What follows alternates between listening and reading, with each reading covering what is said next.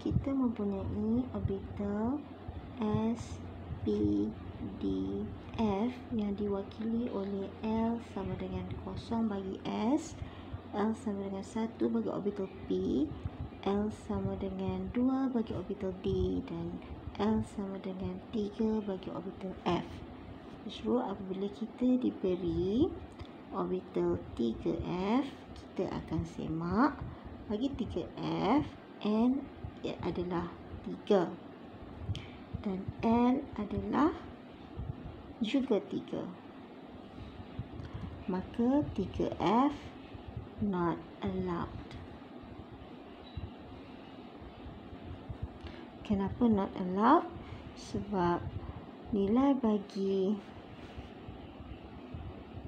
L mesti kurang daripada nilai N.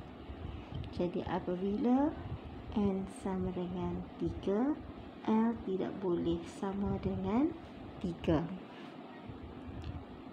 B, orbital 7S. Apabila N sama dengan 7, L, S diwakili dengan L sama dengan 0, maka kalau kita lihat L kurang daripada nilai N, maka 7S adalah allowed.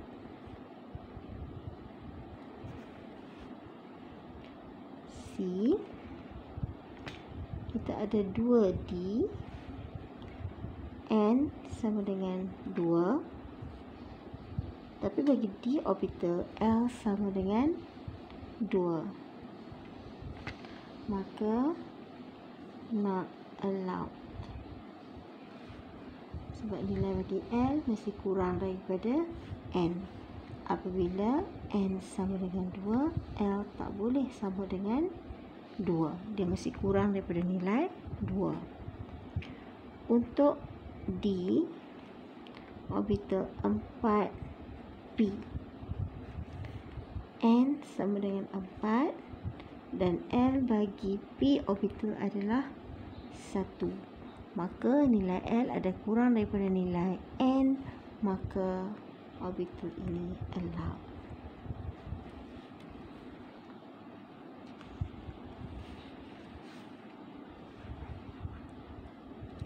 Seterusnya, which of the following quantum numbers are not allowed?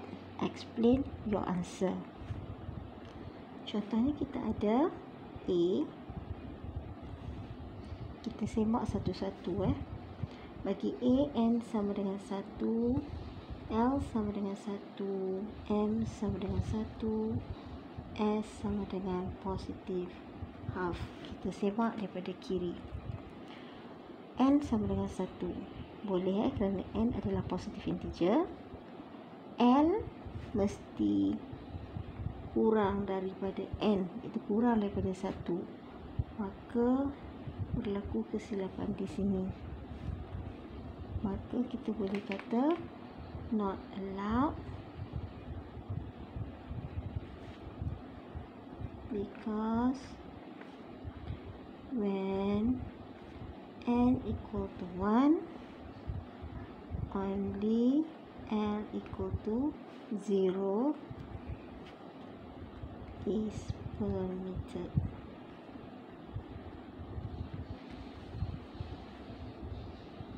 B, N sama dengan 3, L sama dengan 1, M sama dengan 0, S sama dengan positif half.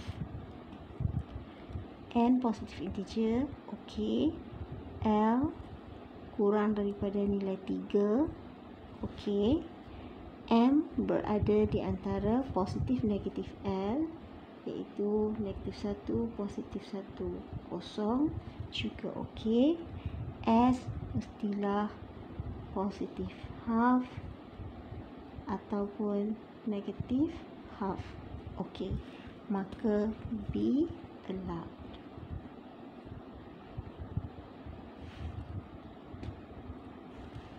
C,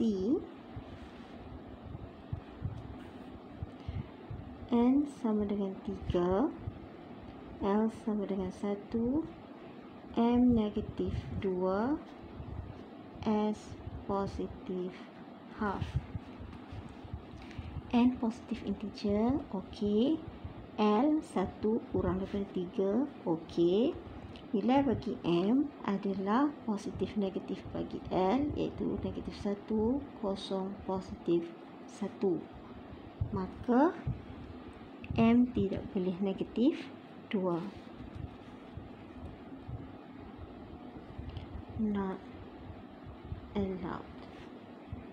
When L equal to 1,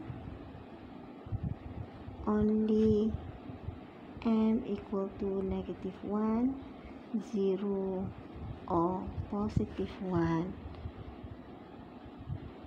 is permitted.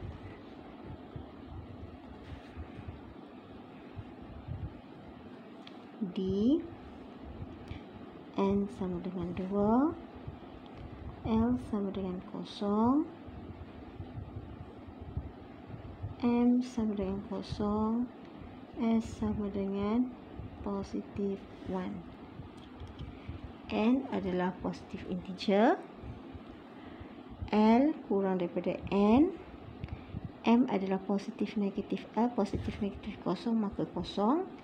S adalah positif 1. Okay, di sini. Not allowed. Only S equal to positive half or S equal to negative half is permitted.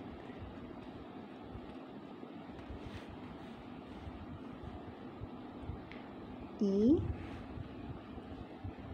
N sama dengan 3, L sama dengan 3, M negatif 1, S negatif setengah. N positif integer okey, tapi L mesti kurang daripada N. Jadi L tidak boleh sama dengan N. Maka di sini kesalahannya not allowed.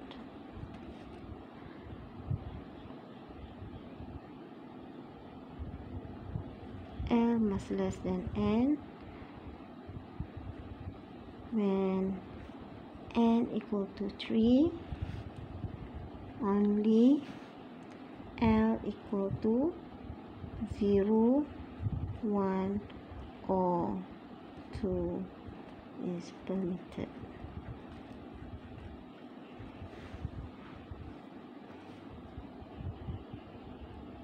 F, N equal to 2, L equal to 1, M positive 2, S positive half.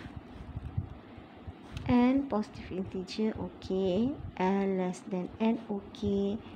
M adalah positif negatif bagi L, so negative 1 positive,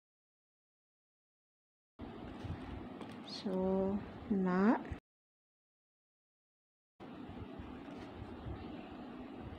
When L equal to 1, only M equal to negative 1, 0 or positive 1 is permitted.